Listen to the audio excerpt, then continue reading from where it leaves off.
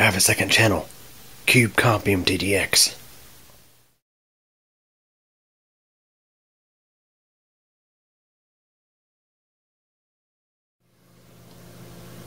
Hey everybody.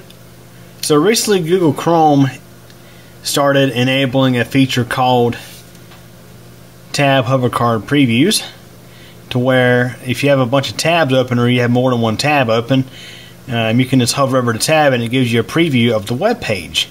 While this might seem convenient for some, for some who have lots of tabs open like me, and you also have Chrome set to continue where you left off when you restart the browser, this feature can be very inconvenient because when you hover across a tab in order to generate the preview, it has to load the tab.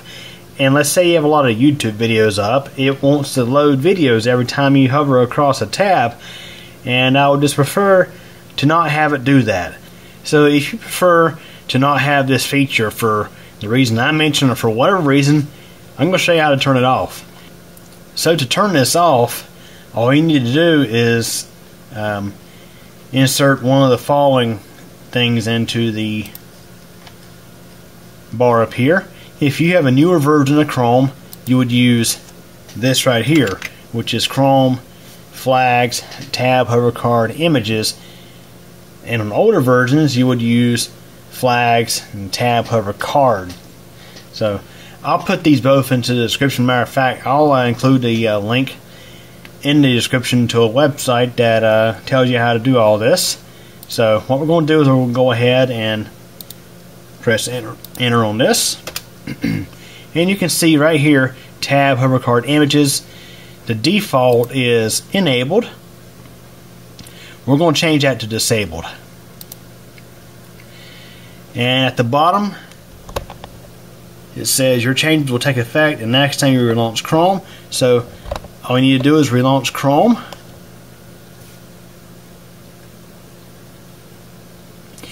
And now, as you can see, the function is now turned off. You do get a little hover preview of just the website URL and the title, but the page does not automatically start loading when you hover over it. So that's how you can disable that feature if you wish. So anyways, hope you enjoyed this video. Thanks for watching. Well everybody, that wraps up for this video, and I hope you enjoyed it. If you did, please like the video. Also, don't forget to subscribe to the computer channel, and be sure to tick that bell so you'll get notified when new videos are posted. Also, don't forget I have a whole lot of other interesting videos here on the channel to check out. And also, in addition, I have a second channel, Cube Comp MTDX, where I have all sorts of other videos not exactly related to technology. Links to the channels are available at the end of this video. Again, I thank you for your support and thanks for watching this video.